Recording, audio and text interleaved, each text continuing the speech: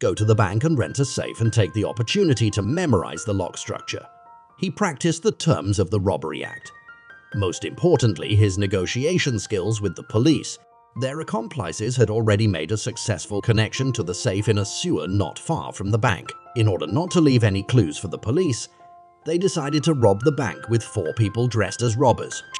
Before the operation, they put glue on their fingers so as not to leave fingerprints.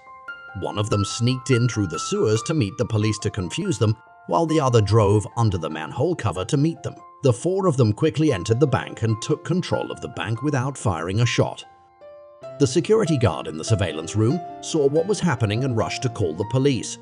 On the intercom, the robbers knew that the police had been called and ordered the receptionist to fill the bags with money. But they didn't plan to leave in a hurry because they were aiming at the safe in the bank's underground vault. The police arrived quickly, and one of the robbers pushed